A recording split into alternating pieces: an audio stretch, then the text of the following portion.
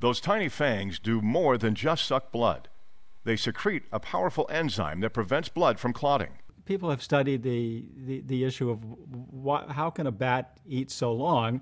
Wouldn't the blood clot? And they found there's a number of products which break down clots in the saliva of the bat. Bill Lukowski is director of the stroke program at Swedish Neuroscience Institute. He's participating in a study for a new investigational clot-busting drug called dismodoclase, derived from proteins in vampire bat saliva. The advantage to us is that it would break down a clot, which may be blocking an artery in the brain. Stroke patients have only a 3-hour window from the start of symptoms to get to a hospital where doctors can administer the current FDA-approved clot-dissolving drug, TPA. The big problem is that many people don't get to the emergency department by 3 hours, and there's no accepted drug universally for what to do after that. 74-year-old Bruce Gibbs was outside that 3-hour window for his last stroke, so doctors placed a brain stent in his blocked artery. The new drug would extend the window to 9 hours, giving patients like this retired Boeing engineer more time.